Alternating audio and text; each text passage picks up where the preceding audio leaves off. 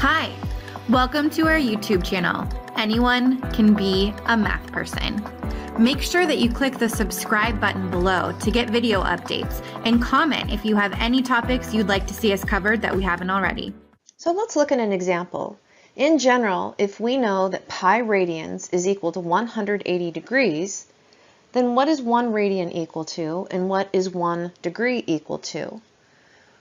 Well, because I've already got radians and degrees in my statement on the first line, let me write this up above. Pi radians is equal to 180 degrees. If I'm curious about 1 radian, what I'm really trying to figure out is how do I turn that pi radians into 1? And the answer is that if I divide it by itself, in other words, if I divide by pi, pi divided by pi is 1. But if I divide by pi on the left, I have to divide by pi on the right. And so I end up saying that 1 radian is equal to 180 degrees over pi radians. Now, I can show you the mathematics for the second part, but I'll let you do that on your own. And I believe that what you're going to find out is that 1 degree is just the reciprocal of what we just found. So we're going to say that this is equal to pi over 180 degrees. And I hope that that feels intuitive to you. So here's the example. Convert each of the following degree angles into radians. So we're starting with 0 degrees, and 0 degrees represents moving nowhere. And so 0 degrees, whether it's degrees or in radians, is just going to be 0. Now, of course, if we go all the way around that circle back to 360 degrees, 360 degrees would represent 2 pi.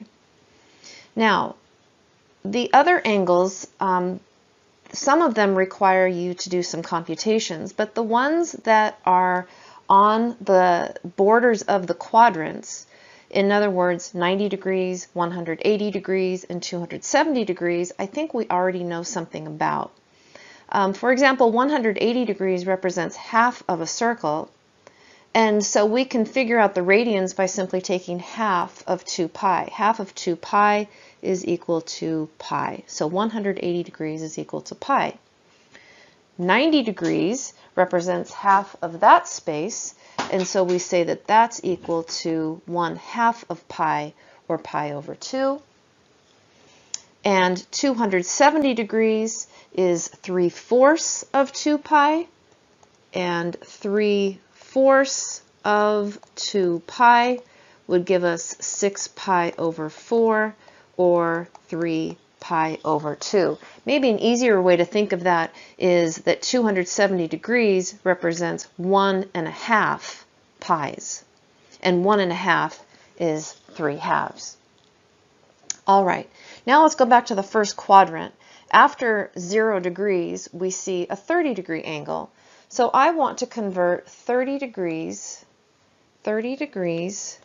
into radians. So I want to multiply that by one of the ratios that I saw up above, either 180 degrees over pi or pi over 180 degrees. And I'm going to choose the one that has degrees on the bottom, because that degree on the bottom will cancel with my 30 degrees, leaving me with the radians that I want. So that means I have to multiply by pi over 180. And you'll notice a couple of things here. The degrees are going to cancel out, and if you can imagine dividing the numerator and the denominator both by 10, we would get that the zeros are also going to go away. And I'm left with, let's see here, 3 pi over 18. And if I divide numerator and denominator by 3, I get the reduced radian measure of pi over 6. So 30 degrees is, let's see here, 30 degrees is pi over 6. Now what about a 45-degree angle? We could do the computations on this, but we might also want to say that 45 degrees represents halfway between 0 and 90 degrees, or maybe between 0 and pi over 2. So what is 1/2 of pi over 2? Well, in mathematics, oftentimes the word of means to multiply. So I'm going to take 1/2 and I'm going to multiply it by pi over 2, and multiplying the numerators and multiplying the denominators, I see that 45 degrees is equal to pi over 4. And finally, we're left with the 60-degree angle, at least in the first quadrant. And I'm going to take 60 degrees and I'm going to multiply it by the thing that will get rid of my degrees. So this is going to be the same scenario as the 30-degree angle. I'll divide numerator and denominator both by 10. That will cancel out or get rid of my zeros. And I'm left with, let's see, 6 pi over 18, which if I divide numerator and denominator by 6, gets me pi over 3. So 60 degrees is pi over 3. Now, I'll let you try the rest of these on your own, but because of the symmetry that's involved with each one of these quadrants, I want you to consider that as you move along, but also practice doing the arithmetic that's involved with it. Go ahead and pause the video and try this one on your own, and then on the next slide you should see the answers. All right, so let's take a look at this completed unit circle and see if you came up with what I came up with.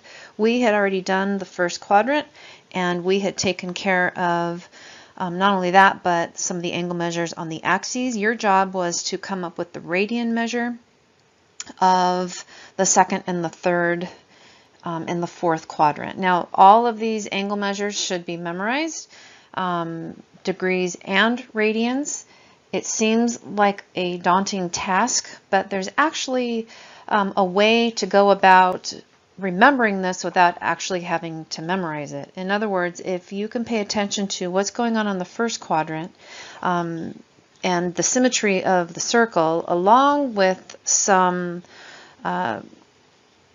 similarities with the fractions, I think that you'll have an easy time. Let me show you what I am talking about. If I take a look at this 30-degree angle and notice that it was 5 pi over 6, and then here's 5 pi over 6, and 7 pi over 6, and 11 pi over 6. Why are these all something over 6? Well, these angles formed a rectangle. And all of the radian measures on that rectangle are all something over 6. And the reason why that is because they all share the same reference angle. Remember, a reference angle is the angle measure from the terminal side of the angle, the acute angle from that side to the horizontal axis. So if I take a look at this angle, and this angle, and this angle, and this angle, all of those angles have a measure of pi over 6. So if I wanted to, let's say I didn't know what the radian measure was, if I just had this 60-degree angle, and I noticed that it had a reference angle of pi over 3, I would know that another angle that has a reference angle of pi over 3 would have probably a radian measure that is in thirds. I hope that makes sense. We can continue and look at these guys and notice that, yes, a rectangle is being formed.